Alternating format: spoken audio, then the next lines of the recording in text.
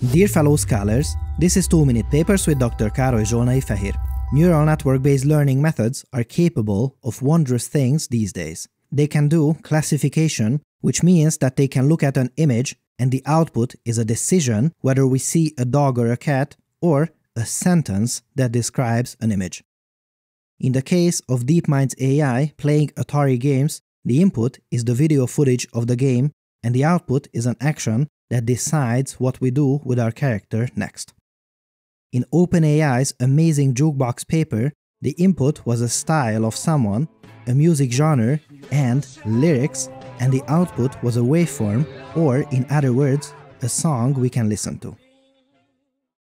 But a few hundred episodes ago, we covered a paper from 2015 where scientists at DeepMind asked the question, what if we would get these neural networks to output not sentences, decisions, waveforms, or any of that sort? What if the output would be a computer program? Can we teach a neural network programming? I was convinced that the answer is no until I saw these results. So, what is happening here? The input is a scratchpad where we are performing multi-digit addition in front of the curious eyes of the neural network.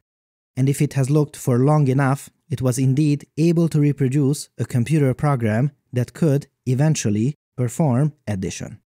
It could also perform sorting and would even be able to rotate the images of these cars into a target position.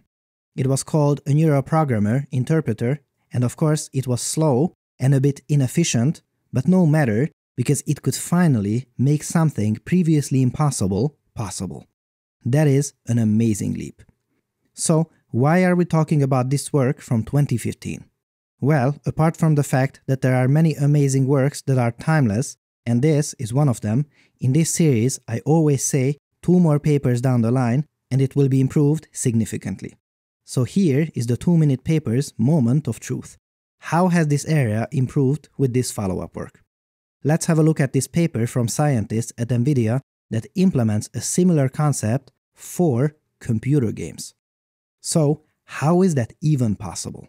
Normally, if we wish to write a computer game, we first envision the game in our mind, then we sit down and do the programming.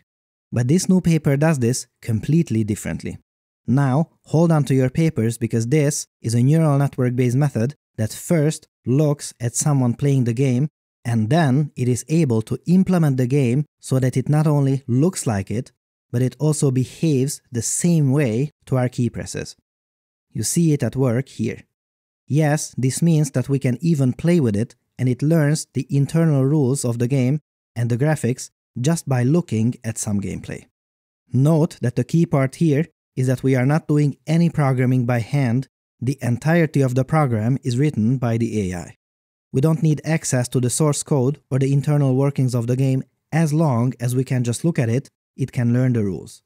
Everything truly behaves as expected. We can even pick up the capsule and eat the ghosts as well. This already sounds like science fiction, and we are not nearly done yet. There are additional goodies. It has memory and uses it consistently. In other words, things don't just happen arbitrarily. If we return to a state of the game that we visited before, it will remember to present us with very similar information. It also has an understanding of foreground and background, dynamic and static objects as well, so we can experiment with replacing these parts, thereby reskinning our games. It still needs quite a bit of data to perform all this, as it has looked at approximately 120 hours of footage of the game being played. However, now something is possible that was previously impossible. And of course, 2 more papers down the line, this will be improved significantly, I am sure. I think this work is going to be one of those important milestones that remind us that many of the things that we had handcrafted methods for will, over time, be replaced with these learning algorithms. They already know the physics of fluids, or, in other words, they are already capable of looking at videos of these simulations and learn the underlying physical laws, and they can demonstrate having learned general knowledge of the rules by being able to continue these simulations even if we change the scene around quite a bit.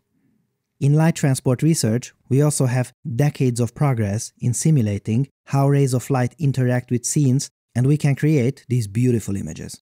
Parts of these algorithms, for instance noise filtering, are already taken over by AI-based techniques, and I can't help but feel that a bigger tidal wave is coming.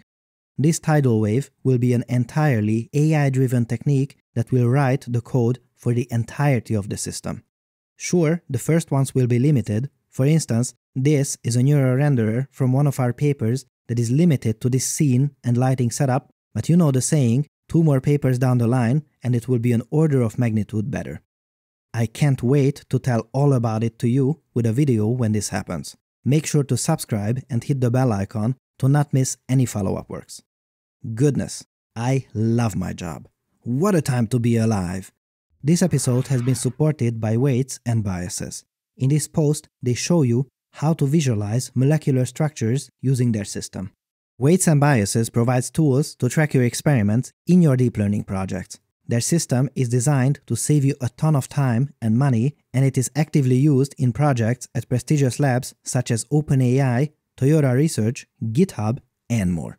And the best part is that if you have an open source, academic, or personal project, you can use their tools for free. It really is as good as it gets. Make sure to visit them through wnb.com/papers or just click the link in the video description to start tracking your experiments in 5 minutes. Our thanks to Weights and Biases for their long-standing support and for helping us make better videos for you.